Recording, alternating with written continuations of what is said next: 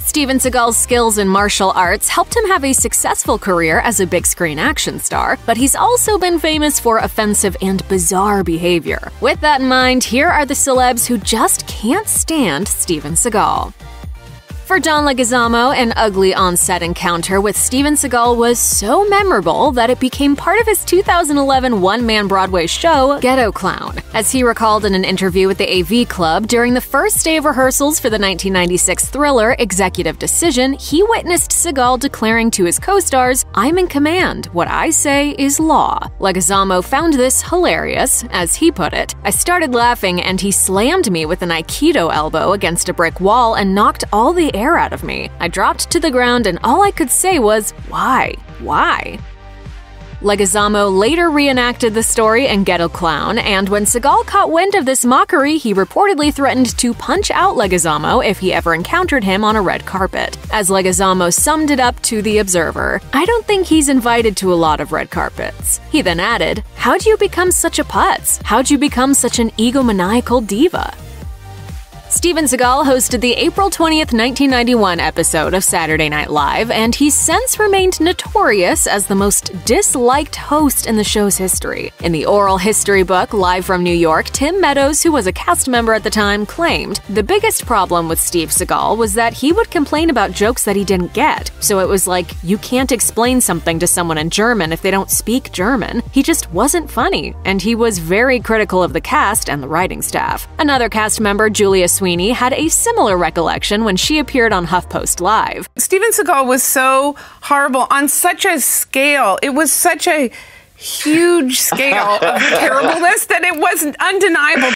Sweeney also recalled a time that Seagal locked himself in his dressing room because he was unhappy with a sketch implying that the over-the-top bodybuilder characters Hans and Franz could beat him up. According to her, it was really legendary craziness. David Spade added his perspective when he appeared on a 2015 episode of Watch What Happens Live. He was tough to work with. He was hard. He did not want to play along.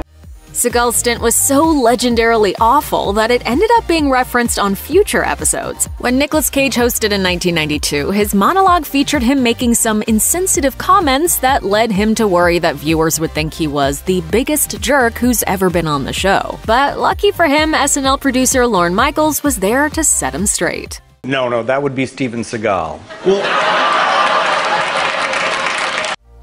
Early in her career, Julianna Margulies had an uncomfortable encounter with Steven Seagal. Just 23 at the time, she was told by a casting director that Seagal wanted her to join him to rehearse a scene for a callback the next day. It would take place in his hotel room at 10 o'clock that night. Margulies recalled what happened next in an interview on the Next Question with Katie Couric podcast. As she claimed, "I walked in and I sat down and I jumped right back up because there was something very uncomfortable and hard in the couch. He laughed and he said, 'Oh, sorry, that must have been my gun.'" Her first instinct was getting so angry at herself for being stupid enough to place herself in a hotel room alone with a guy who turned out to have a gun. She thankfully beat a hasty retreat, but she also wound up nabbing the role, which was for the 1991 action thriller Out for Justice. However, she wasn't exactly suddenly comfortable with her co-star. After being cast, she told the producers, "I'd really appreciate it if no one would ever let me be in the room alone with him."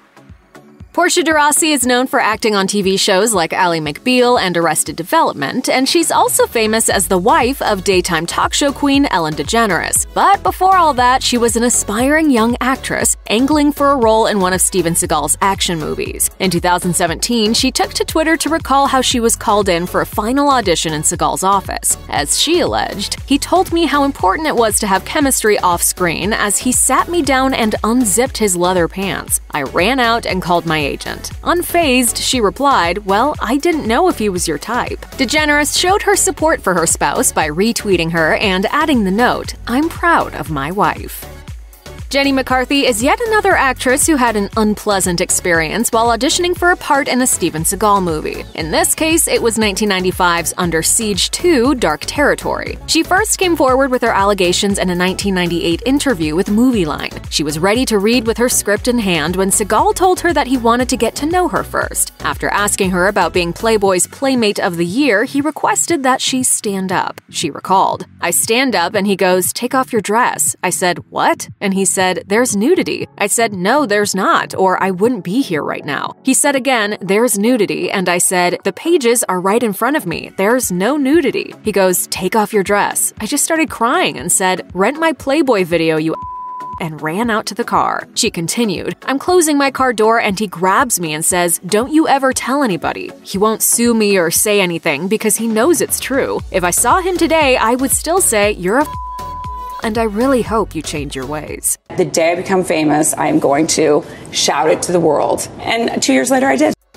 Not only is Ronda Rousey a UFC champion and a professional wrestler, she also happens to be close with Jean LaBelle, the martial arts expert and Hollywood stunt legend who allegedly choked out Steven Seagal on a movie set to the point that Seagal had an embarrassing accident in his pants. Rousey's no fan of Seagal herself, and she was happy to spend some time trash-talking him during a chat for MMAinterviews.tv. As she put it, "Jean LaBelle would destroy Steven Seagal again, even as old as they are now. I'd still put my money on him to this day." She also warned Seagal that he'd be wise to have some fresh underwear on standby if she ever ran into him, as she added, "I don't want to give anyone another quote, but I bet I could. Hell yeah. You know what? If he says anything bad about Jean to my face, I would be forced to do something. Of course I would. I would have to make him crap his pants a second time." Steven Seagal's rivalry with Jean-Claude Van Damme dates back at least as far as the 90s, when Seagal was asked about his fellow action star's status as a martial arts champion while on the Arsenio Hall show. As far as Seagal saw it, that champion status may not have been legitimate. I think that that's a matter of opinion, that he was a champion anywhere. You know. In a later interview, Seagal was asked if he thought Van Damme had the skills to back him up in a real-life altercation, to which he responded, "Can I laugh in your face?" There was also a moment in an episode of the reality show Steven Seagal Lawman in which Seagal scoffed at the notion of fighting Van Damme and claimed that it would be like him squashing an ant. But not everyone sees it that way. Sylvester Stallone hosted both men at a party in 1997, and he's told a very different story. Van Damme, Stallone claimed, had tired of Seagal's disses and challenged him to a fight in Stallone's backyard. As Stallone recounted for FHM, Seagal made his excuses and left, but Van Damme, who was berserk, tracked him down at a nightclub and offered him out again. Again, Seagal pulled a Houdini. Van Damme was just too strong. Seagal wanted none of it. George Foreman followed up a storied boxing career by becoming a TV commercial pitchman, successfully selling enough of his namesake grills to rack up a 9-figure fortune. Despite all that wealth, the former two-time heavyweight champ was willing to step back in the ring in order to fight Steven Seagal in 2017. At age 68, he was no spring chicken, yet he felt that he still had the skills to take on Seagal when he issued this challenge via Twitter. "Steven Seagal, I challenge you one-on-one. I use boxing, you can use whatever. 10 rounds in Vegas." A few days after his tweet, Foreman told Everlast that he was in the midst of discussions with Seagal's manager and would be talking further in the coming days. He hadn't spoken with Seagal directly because the actor was in Russia at the time. Such a face-off would have been legendary, but alas, it never actually happened. At the time, though, Foreman was quite confident, as he told Everlast, "I say 10-round event, but I don't think it'll go 10 rounds. The guy can kick, so I gotta get some defense for kicking, but I think I can knock him out in 1 or 2 rounds."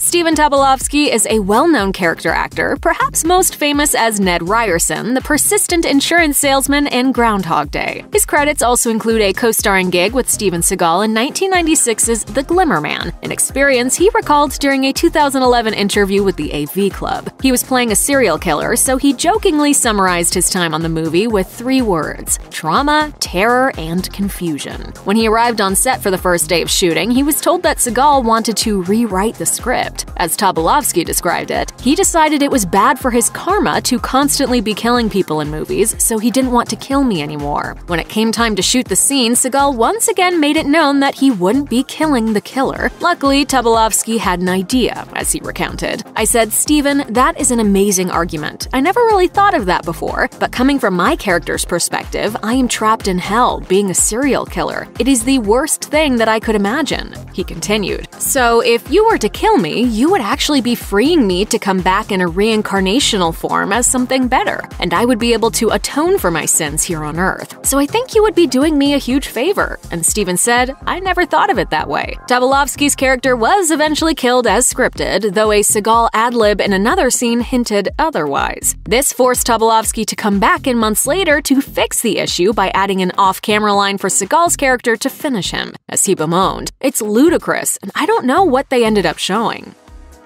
Liam Neeson is no slouch when it comes to kicking ass in action movies, so it's not too surprising that he has some thoughts about Steven Seagal. During a 2017 appearance on Jimmy Kimmel Live, he shared an unpleasant yet hilarious anecdote involving Seagal. Is it your dream to work with Steven Seagal? Yeah. Is that on your bucket list? I know he dyed his hair. Stevie Wonder. As it turned out, Neeson found himself annoyed with Seagal after a journalist asked him what he thought about the fact that Seagal had said that Neeson doesn't know how to punch. Neeson, who was a boxer in his youth, insisted that he in fact did know how to punch. Kimmel and Neeson then proceeded to discuss Seagal's visit to Russia, which led the host to quip, I don't know if he moved there or we sent him there and told him not to come back. Check out one of our newest videos right here. Plus, even more Nicki Swift videos about your favorite stars are coming soon. Subscribe to our YouTube channel and hit the bell so you don't miss a single one.